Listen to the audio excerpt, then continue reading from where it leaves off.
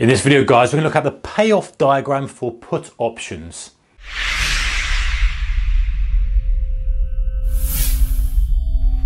Hey traders, warm welcome to you. Okay, so put options, a reminder, is the right but not the obligation to sell a specific underlying asset, most of the time a stock, commodity, futures, contract, whatever it may be, at a specific strike price at a specific point in time in the future. So let's look at these two different payoff diagrams to see what our options contract will be worth at expiry, and the other way of looking at it, which is what would our P&L be at expiry, is going to depend on the price we paid for the option. So let's start with this one first. So we've got XYZ stock, it's trading at 50 bucks a share, okay? And we have purchased a put option at for $50 strike price at $10. That's more useful for this now, but let's just see. We've purchased a $50 strike price put option at some point in the future. It doesn't matter now for it.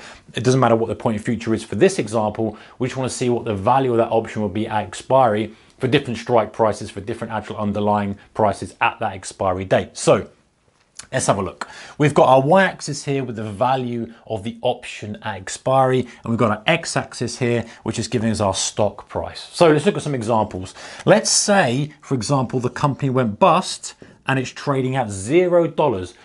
Would that be good for us if we bought a put option? Yeah, it would, because we've bought the right but not the obligation to sell 100 shares per contract. With an options contract, one contract is worth 100 shares, to sell shares at $50 in something that's now trading at $0. Would we take up that right? Of course we would, because we've now got $50 worth of premium and juice in that trade. We could sell it at 0 in underlying, or we can exercise the contract and sell it at 50. We are going to exercise that contract. What's the value of that option now?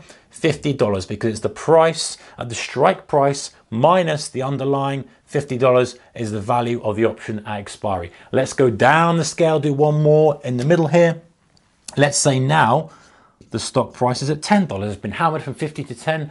Pretty bearish for the stock, but good for us as buyers of put options, which give us the right but not the obligation to sell shares at 50 bucks. What's the value of that? Well, we can go the underlying and sell it for 10. We've got the contract that says we can sell it at 50. The value of that is going to be 50 minus the 10. The value at expiry of that contract is going to be $40 per contract. That's a pretty good result for us. Okay, and if we went further out the other way and we said, okay, the stock price is currently trading at $60. Let's say we went up here and they're currently trading at $60, but we've got the right but not the obligation to sell stock at 50. Is that any use to us? No, unfortunately now that's worthless, because we could sell that in the underlying at 60 and all we've got is a bit of paper that says we can sell it at 50, which is less than the current price.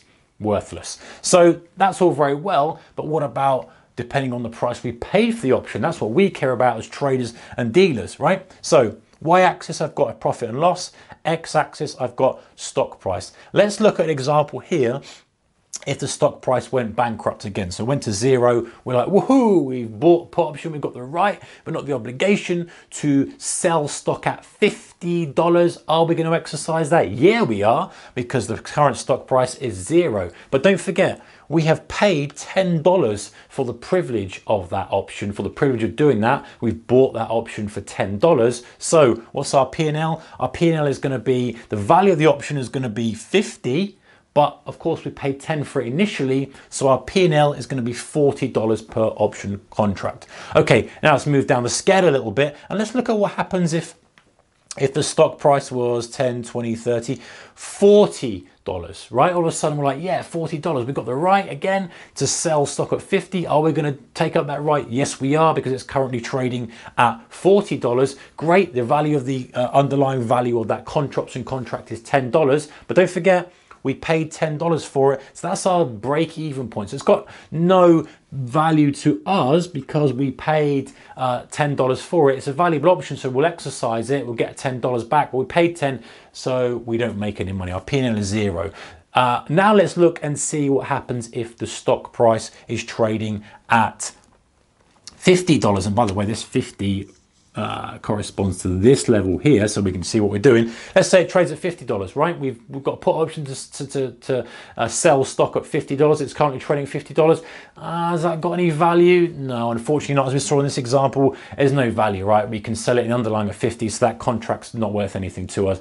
Unfortunately though, we paid $10 for that contract, so our profit and loss is going to be minus $10. Here we go here. So you can see that our break-even point is 40, and when we get to 50, we start to lose money. Now, it's important to note, guys, that that break-even point is going to be the underlying price plus the price we paid for the option. Because or minus the price we paid for the option, because we have to cover the price we paid for it before we make any money. So there's two different ways of visualizing it. We've got the value of the option at expiry and our P&L, which is going to be very dependent on the price we paid for the option.